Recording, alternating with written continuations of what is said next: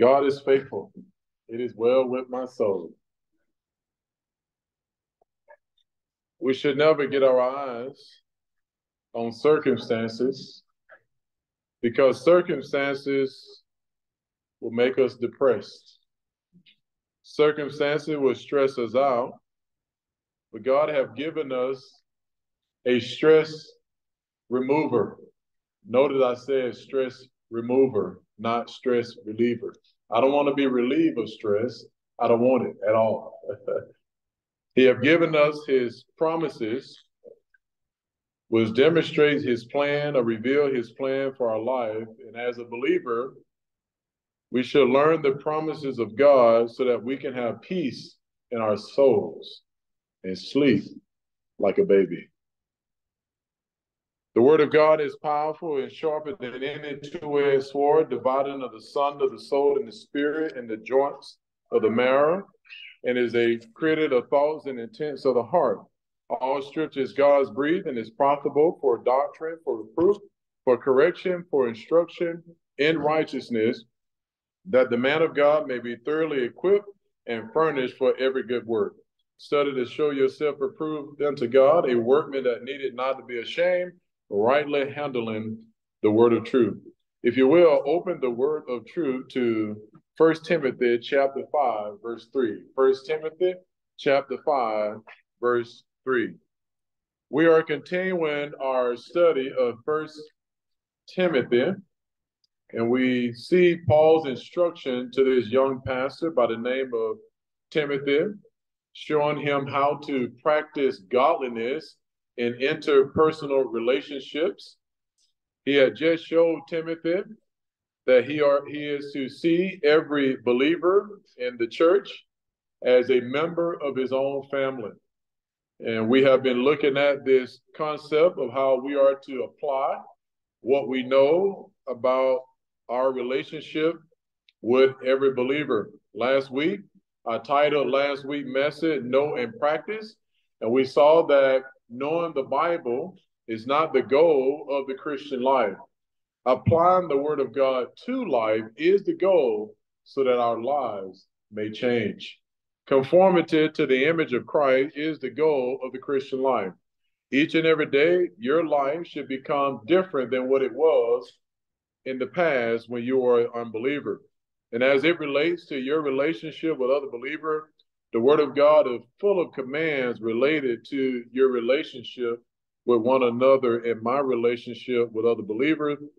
And we are to take those principles and apply in our dealing with one another so that we may treat each other as we're all family. And now he wants to show Timothy how to practice godliness and his duty to widows. So today we will be talking about the pastor's duty to the widows. So we'll be looking at verse 3 through 16. So Paul now gives instruction concerning the church responsibility for the widows in order to make clear who the church should provide for.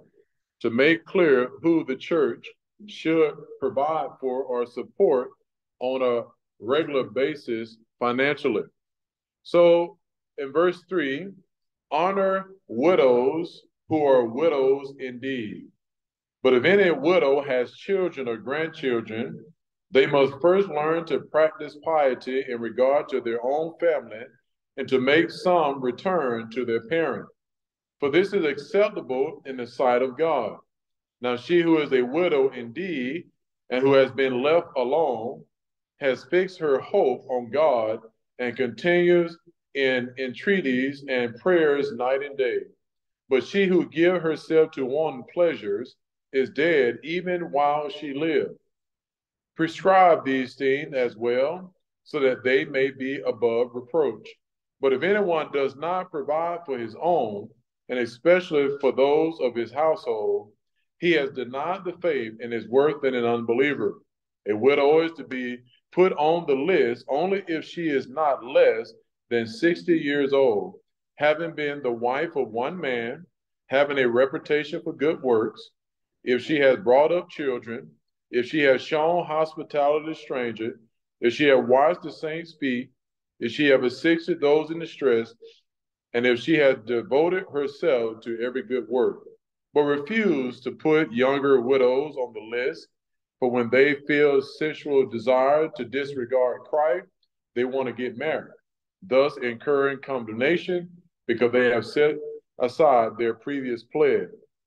At the same time, they also learn to be idle as they go around from house to house, and not merely idle, but also gossip and busybodies, talking about things not proper to mention. Therefore, I want younger widows to get married, bear children, keep house, and give the enemy no occasion for reproach. For some have already turned aside to follow Satan. If any woman who is a believer has dependent widows, she must assist them, and the church must not be burdened, so that it may assist those who are widows indeed. A widow is a woman whose husband has died. The basic thought here is that of loneliness due to losing her husband. Widows were considered vulnerable individuals as well as orphans. So orphans and widows were considered to be vulnerable. And care and protection of widows was recognized as an ethical obligation in Judaism, and the same view had been adopted by the church from the beginning. God has always given special concern and protection for widows and orphans. In Deuteronomy 10, verse 18, the scripture reads, "He execute justice for the orphans and the widow, and showed his love for the alien by giving him food and clothing."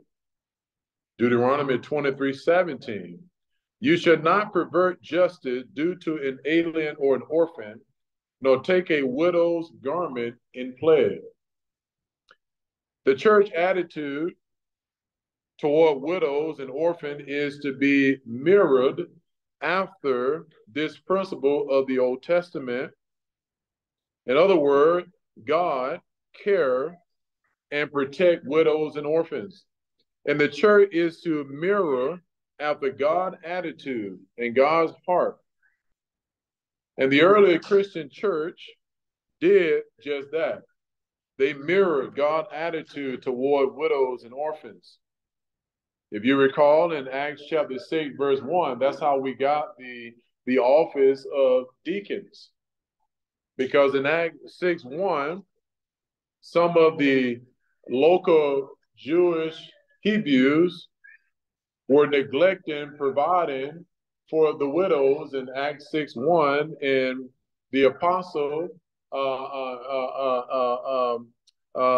brought about the office of deacon to meet the needs of the widows. So in those times, a woman's social status a lot of time were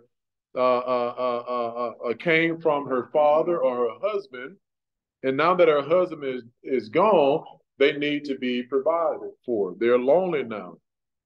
In verse 3, where the church is told and Timothy is told to honor widows, give them respect, support them. The church is to respect and give support to those who are widows indeed. Now notice Paul say, those who are widows indeed. So in other words, there are three kinds of widows in the church. There are three kinds of widows in this church. One, those who had children and grandchildren who could financially support them. The church were not to be burdened with have the financial burden of widows who had children and grandchildren that can support them. In verse 4, we see that true. The widow's children and grandchildren are commanded to learn to practice piety or fulfill their religious obligation. How? They're to give back to their parents for their years of sacrifice. So grandchildren and children were to give back to their parents for the years of sacrifices of meeting their needs. Another type of widow in this chapter is a widow who had no family at all to care for them. The church should care for the second group, the widows with no family to care for them, widows with non-supportive family member, no opportunity for marriage, and have given themselves to the Lord. And we see that in verse 6, where is the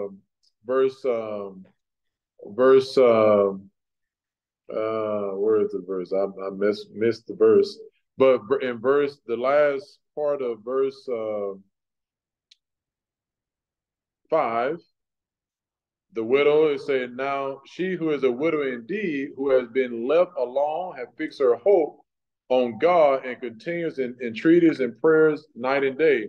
So the widow indeed, or the person who have no family member to support them, they look to God each and every day to provide for their need.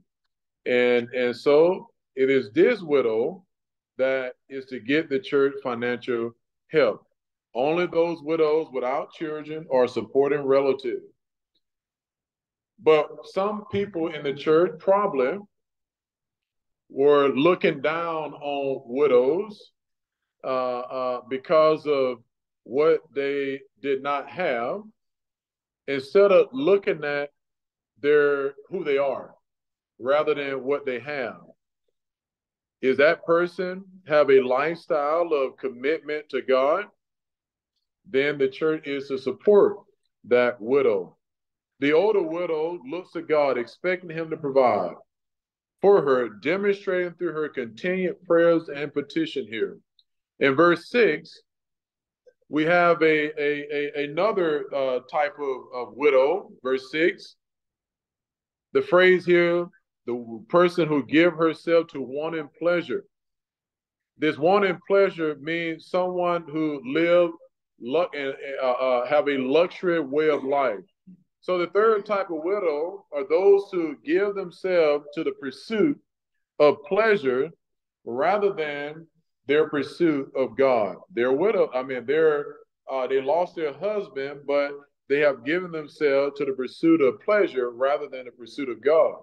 See, they do not qualify for regular support from the church. You know, in those times, many widows were tempted to resort to immoral living as a means to support themselves. And that is probably what Paul means right here about these who live in pleasure. And the wages of these women who are living a luxurious life of pleasure, in verse 6, it say, she is dead even while she lived. She is spiritually dead even while she is physically alive. So the widow who is living for pleasure rather than living for God, or her pursuit of pleasure take precedence over her pursuit of God, the Bible say here that she is spiritually dead. Go to James 2, verse 17. She is spiritually dead because she's misusing her riches and misusing her time. I'm sorry, James 5, verse 5. James 5, verse 5. In James 5, verse 5, James speaks of those who misuse their riches.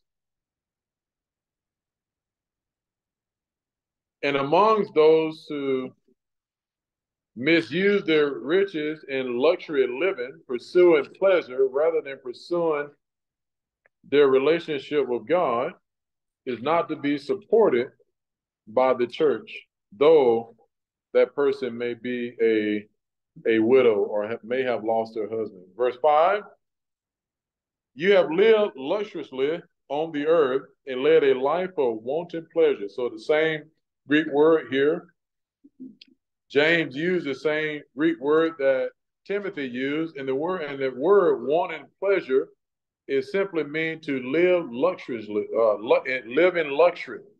You have fattened your hearts in a day of slaughter.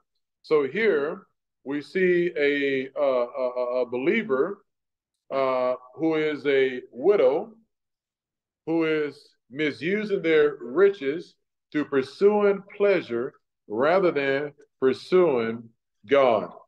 And see the difference between believers and unbelievers is our appetite. So is he satisfied with the things of God, or does he go after the things of the world? So in James, this person of woman pleasure, instead of being satisfied in their relationship with God, they're more satisfied with the pursuits of this world and the pleasure of this world rather than with God. And so a widow woman, mostly young widow women, is tempted to pursue pleasure above pursuing God. Going back to verse 7 of 1 Timothy 5, Paul commands Timothy, prescribe these things as well so that they may be above reproach. So here Paul commands Timothy to give these instructions. Why? So that the family members in the church would shoulder their rightful responsibility. Two, to encourage the widow to seek the Lord and be above reproach, rather than pursuing lives characterized by indulging in luxury pleasures. So he said, instruct these things as well so that they may be above reproach. So in other words, instead of pursuing the pleasures of this world, your pursuit of God should be number one priority. Instruct them to put their pursuit of God as the number one priority, because that is going to lead to them living a life beyond reproach. In verse 8, here Paul cited a common recognized responsibility in order to encourage the kinfolks of this widow to provide for them. Verse 8, but if anyone does not provide for his own, and especially for those of his household, he has denied the faith and worse than an unbeliever. See, unbelievers fulfill their duty to their family members. Every unbeliever acknowledges that you should provide for your family. That is a universal thing that everybody understands. If a Christian fails to provide for his family, and he is living contrary to his faith, and he's worse than a typical unbeliever who helps his needy kinfolks. Our Lord Jesus, when he hung on the cross, even on the cross, he made sure that his mother was provided for. He told John, behold your mother. He wanted to make sure that his mother was cared for. And so Jesus called us all to provide for those of our own who are widows or indeed. He called his disciples to be willing to give up the pleasure of family in order to follow him, but he didn't tell you to give up your responsibility to your family to provide for the needy widow. So the care of the family is one of our ministries as ministers. Verse 9 and 10, here is who should receive regular support. Here's the criterion. A widow is to be put on the list if what? She got to be 60 years old. She got to be 60 years old. 2, she had to have been a wife of one man. In other words, she couldn't be a woman who is messing around with, flirting around with different men. 3, she had to have established a reputation for doing good works. And the example of doing good work means she had brought up children responsibly. She had humbly served Christians. She has helped people who were in distress and in need. She had devoted herself to good work and expression of her faith in God. That is the criterion. And then verse 11 and 12, it was not wise to place younger women on the list. And then Paul going to explain why. Why shouldn't Timothy put young women on the list of the widows that the church support? What did he say? Verse 11, he say, but refuse to put young on the list, for they feel sensual desire in regard to Christ, in disregard for Christ, they want to get married. So in other words, the younger widow, physical desires would be stronger, and these feelings would make it very hard for them to remain committed to serving Christ wholeheartedly as a single woman. So the metaphor is that of a young animal trying to free itself from the yoke and become resistive through its fulfillment. So if an animal is trying to, get loose, Steve Poppy, from a yoke, and that he give this picture of a young woman just filled with desires, and so Paul said it's very difficult for a young single woman to remain wholeheartedly committed to the Lord. So don't put them on the list.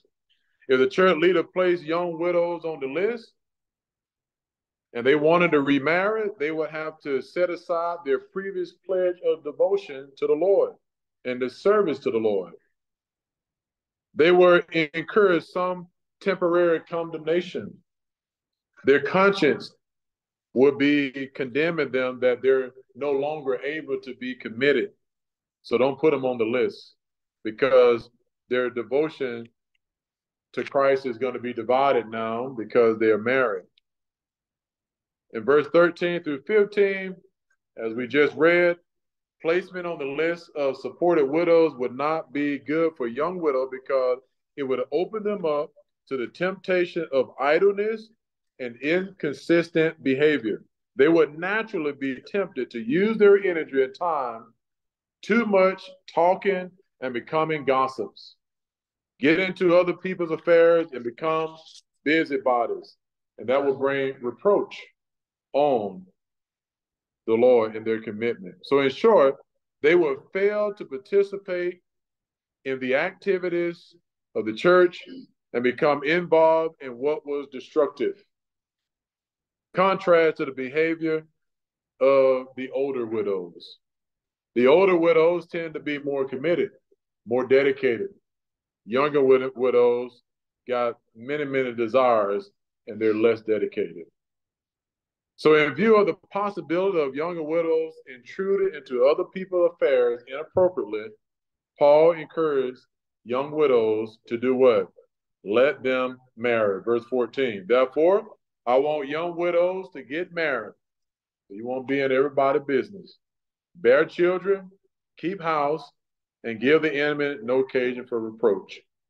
Now, right here, he tells them, get married, bear children, keep house. And keep house here, since we know that ultimately the responsibility to God for what happened in the home is on the husband. But Paul is saying here that the younger widow, under the leadership of their husband, is to manage their household under the leadership of their husband, because of what other parts of Scripture say about the man's leadership. By remarrying, the younger widow could not give the enemy an opportunity to criticize them from going back on their pledge to Christ. So this must have already started going on in the church for Paul to have to encourage Timothy to don't put them on the list, encourage them to marry, because evidently they had already been doing it in the Ephesian church. And in forsaking their service to Christ, some had turned to follow Satan. And then conclusion, verse 16. If any man who is a believer had dependent widows, she must assist them, and the church must not be burdened. Shame on believers to burden the church with supporting widows indeed, when they have children and grandchildren that is supposed to pay them back for their years of sacrifice. So in conclusion, Paul sought to correct misunderstanding He wanted the financially capable women, the financial capable believer to support their women widows, and he wanted the younger widows to marry so that they would not bring reproach on Christ. When we come back, we will look at the duties of the pastor to the elders and the other leaders in the church. All right, we'll stop right here. Let us pray. Father, we're so grateful for your word on how to live a godly life and how to honor you. We ask that you will give us hearts that desires to obey you and line our thought and our practice with our life. We ask that you would keep our minds and hearts until we meet again. In Christ's name, amen. All right, y'all have a good day. God bless you.